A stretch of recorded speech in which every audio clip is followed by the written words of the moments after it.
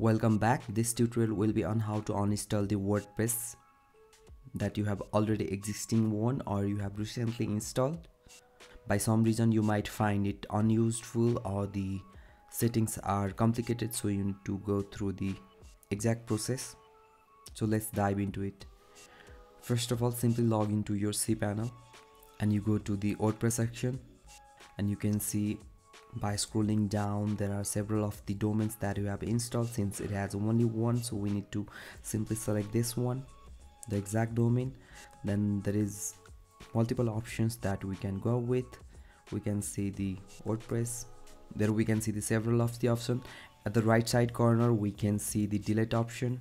We simply select or click on it and we get the option to remove the installation. Here we simply click on it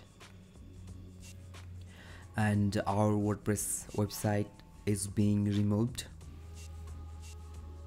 In a way, you can remove the WordPress website that's been installed. Okay, see you on the next one.